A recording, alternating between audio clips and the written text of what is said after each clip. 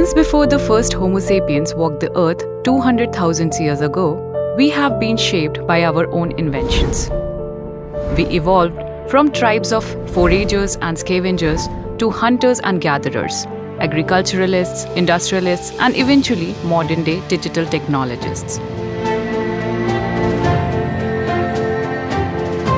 All these advancements have had profound effect on our species, but we haven't stopped there.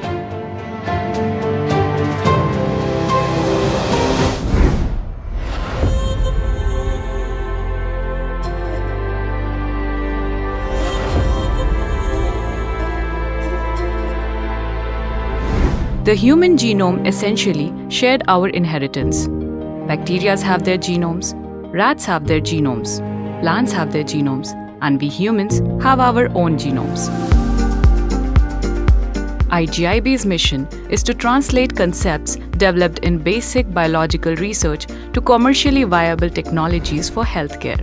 The institute was founded in 1977 as the Center for Biochemical Technology, with a primary focus on biochemical research, but has since shifted its research focus to genomics and integrative biology. In the last decade, IGIB has come out with the first Indian genome.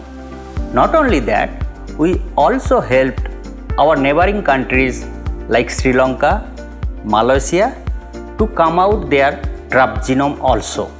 In IGIB, we try to integrate the knowledge from chemistry, biology, computer science, as well as from medical science, and try to solve the problem of human health. CSIR Institute of Genomics and Integrative Biology is a scientific research institute devoted primarily to biological research. It is a part of Council of Scientific and Industrial Research, CSIR India.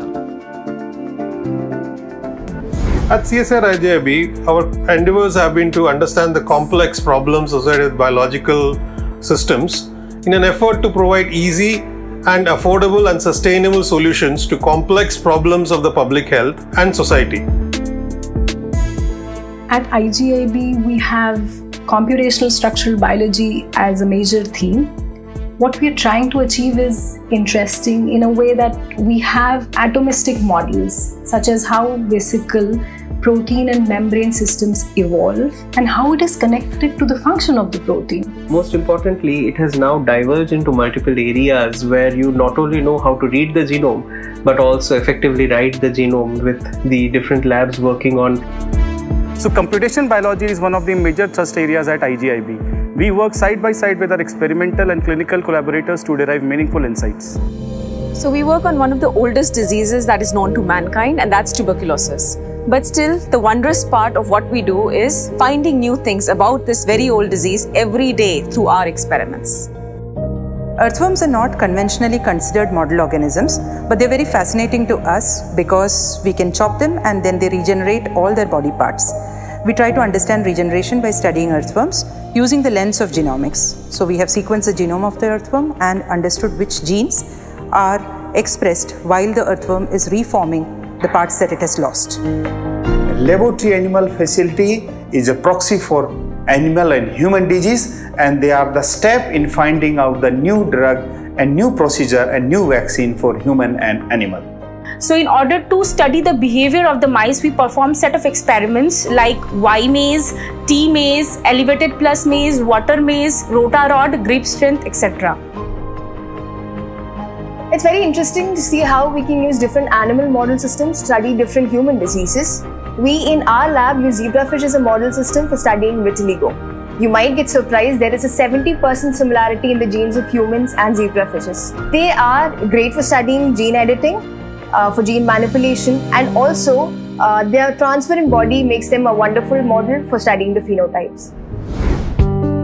We have in-house Tejas compute cluster at IGIB for big data computational workloads. It has peak computing capacity of 100 teraflops consisting of around 3000 computational cores and 2 powerful GPUs for demanding machine learning algorithms. Our lab is focusing on developing innovative techniques to understand these cells so that we can help people who need these cells for transplantation purposes. We work in the domain of cognitive sciences, where we are working through use of multimodal sensor biomedical data and work on detection of fatigue and stress. We also work in lung and liver physiology and utilize different equipment to assess the pulmonary function and liver function. Using all the multimodal biodata, we put into the AI and ML pipelines and derive insights from it for precision medicine. So at Genomics, we are integrating the clinical methods of Ayurveda for holistic understanding of health. In this, we have for the first time established the modern genomic and molecular basis to the fundamental principle of Prakriti and Tridosha of Ayurveda. We operate in a pan-India manner and provide research and diagnostics to a network of 300 plus clinicians from whom we receive referrals. This program is open to any hospital or clinician seeking for assistance in genetic diagnostics and research. CSIR-IGIB is catering to one of the most important national initiative, the Skill India program. It is an annual program where we are focused on training students on genomic medicine and high throughput sequencing technologies, where we are giving them hands-on skills on these cutting-edge technologies.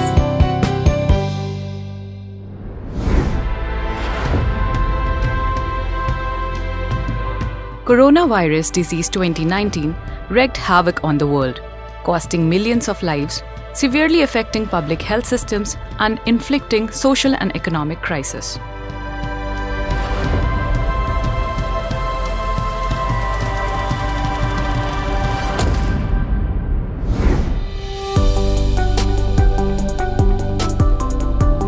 During the COVID-19 pandemic, we have surveillanced over 5,000 community samples as well as 2,000 international travelers traveling to India as part of genomic surveillance of SARS-CoV-2 variants, as well as we are at the forefront of monitoring dengue outbreak in Delhi. This is the state-of-the-art genomics facility, well equipped with sequencing platforms like Illumina NextSeq, Oxford Nanopore sequencing platform, as well as the Illumina iScan and BD Rhapsody single cell system for understanding the host-pathogen interaction during the infection.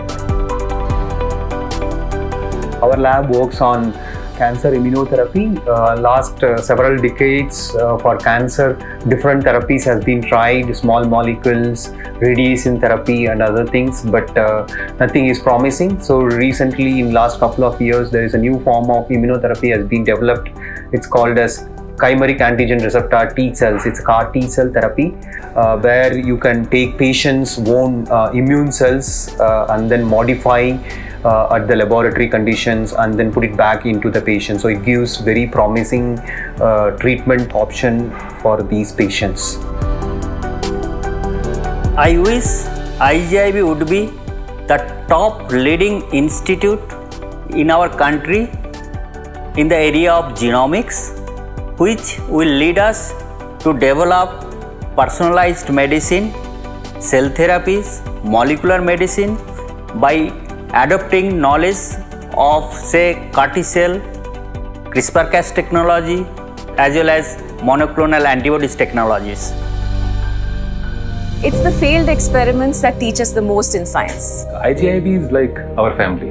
We spend more than half of our productive hours over here, but we never think too much about it because the joy, the excitement that we get here is more than anything else. The one thing that I'm very sure about IGIB is that it's a great place for young scientists to start their career with. Path-breaking research and understand the complexities of biological research, IGIB is the place to be. Look forward to the students, their families from all walks of life coming into IGIB and being enthused to think about science and how it can impact the society.